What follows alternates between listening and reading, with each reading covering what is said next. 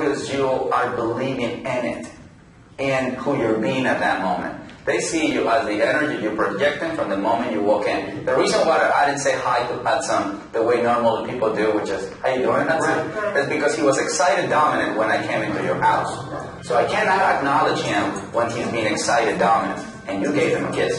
That's true. Case closed.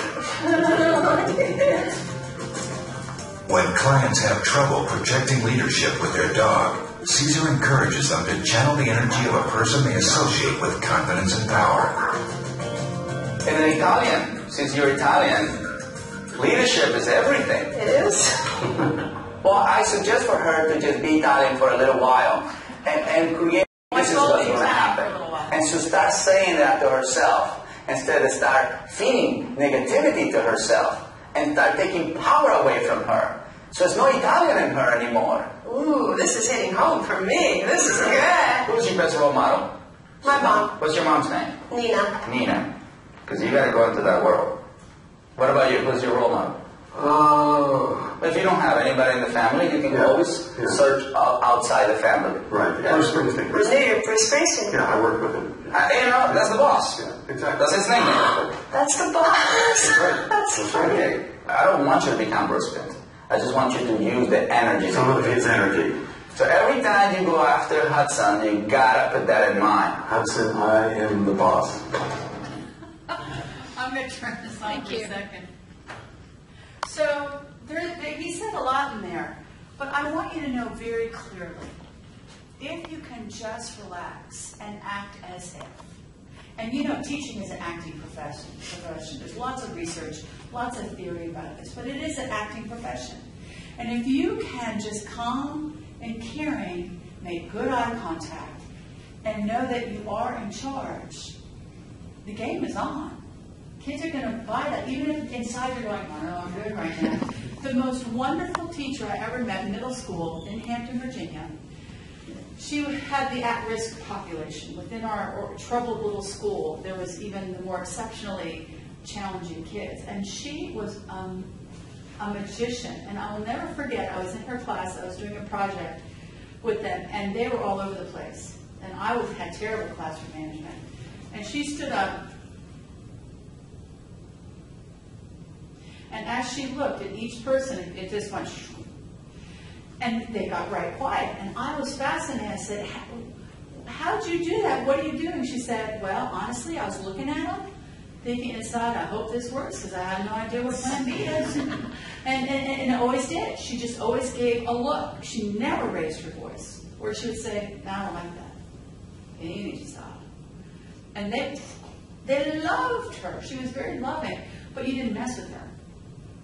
And I kind of learned a lot from that, because as a middle school teacher, I loved my kids dearly, but they were terrified of getting me angry. They'd say, what do you look like when you get angry? So the other thing is just projecting this energy. And this energy this quality has to do with just acting as if.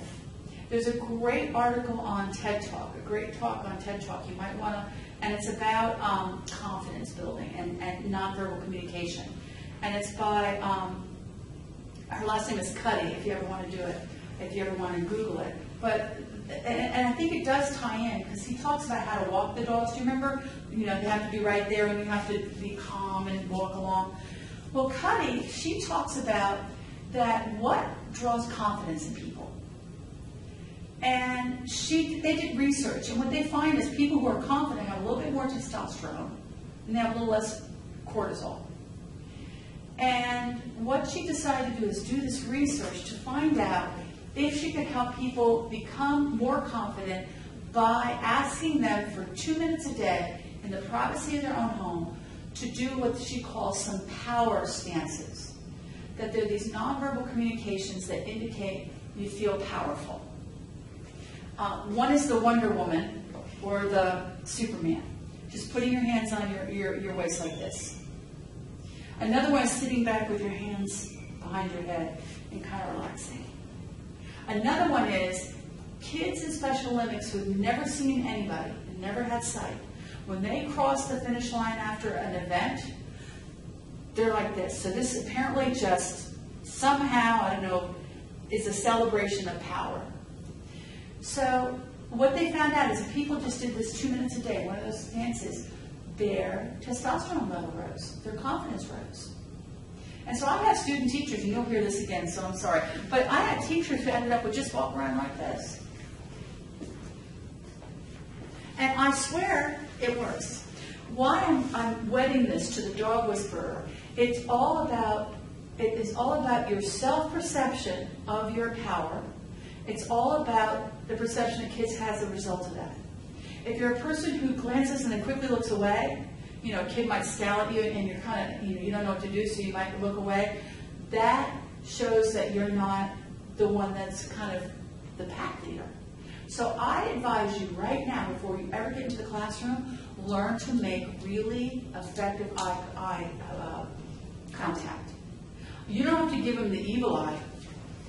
You just have to, and I would wait like 1 or 2 seconds, because honestly, when I go down the hall, I'm constantly looking at kids. When I'm in the classroom observing, I try to help my student teachers by staring at kids when they're not acting right. They eventually see me staring at them, and they go, and they'll stop whatever they're doing. And all it is eye contact. So if you can learn to just be okay with making eye contact, it's part of that whole concept of happiness. So, and try to emulate. How do you get that confidence? He's suggesting emulate the energy of other people. Don't try to be your 4th grade teacher who you're terrified of, but call on the energy of her. So I just want to show you a little more. I'm sorry to do this, but how are we doing on time again? 4:40. Okay. Let's go up the hill. Come on. First, Caesar demonstrates the power of a calm, assertive energy in managing the behavior of a dominant dog. Hudson must learn to respect boundaries when he's with Violet. Watch that, okay? So he's coming over here. That's right. Up the hill, go! I told him to go back. Oh. Oh my gosh, how did you do So that? this, what do you mean? I'm projecting what I want. Okay. This way she feels safe Yes. by him coming to, now we're taking over. Now he's being the submissive one. Watch So his he's ears switching down. instead of mine. Right. I mean, I'm really genuinely shocked that it happened so fast. I really, I'm speechless. Doing good? You happy with your new Italian mom? This is an unusual case because this dog is a very easy case. In a matter of seconds, he went from dominant to submissive, right? So they should take advantage of it. Now she's seeing that he's no longer being the bully that he normally is. They're He won't even come near her. That's right.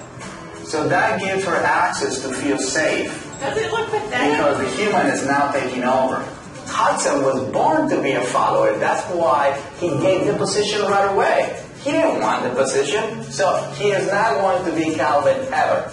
Right. And I'm not trying to hurt your feelings or your emotions. I'm just trying to I just want to briefly say, because I think it's so important, a lot of the kids who percolate up to be bullies, a lot of times they were bullied. If you give the right message of it's just not acceptable, I'm convinced that a lot of the kids who are bullies are just people who have their emptiness inside. And this is their little attempt to try to get some sort of power. And if you can redo that and say, that's not acceptable, let me celebrate you this way, it will make all the difference in the world. And the whole idea, again, of not meeting kids on their terms, but on your terms. Have you ever talked to an adult and a little kid comes up and tries to, they pull on you and stuff, and I'm talking, and she's like, Ann, my renters daughter, I love her, but man, she's used to being in control. And I'm speaking to Josh, and she's like, Ann, just 1 minute, just 1 minute. And I go, not now. And then I'll make the conversation even longer, because I want her to know it's on my terms, I will talk to her. And I would argue that in a very short time, kids are going to get you. They really will, if you think about some of these strategies of becoming the calm, assertive pack leader. What questions do you have? Do you have something? No, I was going to finish this, but I'll tell you what. Oh, I just ejected it. I'm sorry. Oh, that's okay. I was going to show you the couch. The last one, if I could find, is Wendell. And I think, give me 1 second, he might be in that one. Because it's a real important,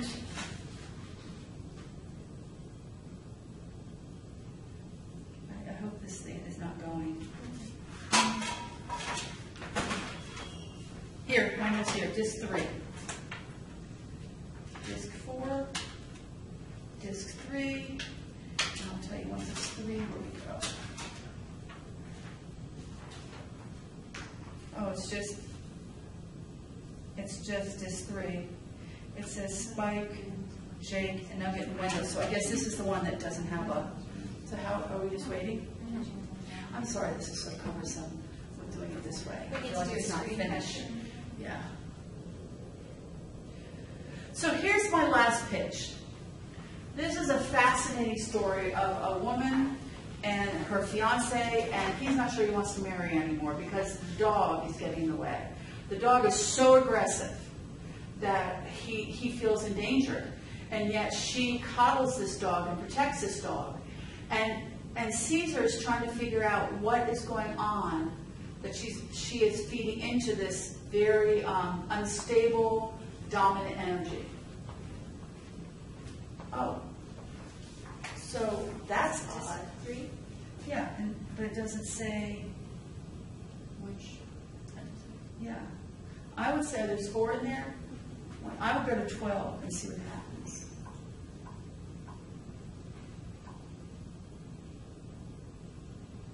No, let's go back. Go to the first one. Back again. Do it again.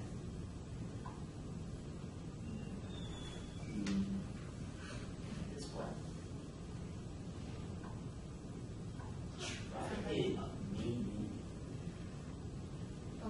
All the way in the right corner. Michael. Huh? I think you were on Maine when you did the poll. Yeah, what was that? Yeah. Yeah. Okay, go to the first one, please. Not play all. What did you give it? Type that one out.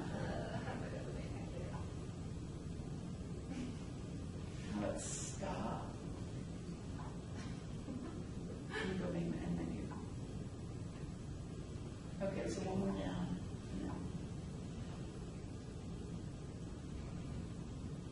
No. Can this marriage be saved? It's crazy. Without Oh, cool. One more. Yeah. I know, I was watching it. Where's the phone? Okay, so let's move this forward to. I wanted you to see someday. I wanted you to see the couch is totally ripped apart. I mean, For the that previous dog- one? Yeah, there's no more foam in the couch. With foam. the Great Dane one. Yeah, the Yeah. Great Dane one.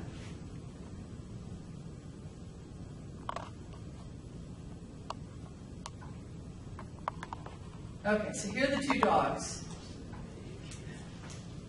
Oh, I muted it again. One of them was a little aggressive, sort of a pit bull or pit bull mix. Okay. And I just have big concerns about that moving into the house here for safety reasons. So you have bad experiences with pit bulls? I've had some experience with dogs, irresponsible dog owners and dogs chasing me around the neighborhood out there riding on a bike. You just hear lots of stories too about a particular breed of dog being a little aggressive too. But you said it right. It was, the owners. You okay? See, because I did sense a little unsureness when you. Well, sure, yeah. Why? Because this dog snapped at me a few times before, and just seemingly for no reason, just sort of out of the blue, it seemed to just change. But are you unsure? I may have been sure based on my experience and what I know about the breed, the little I know. They don't hold on to the past the way we do.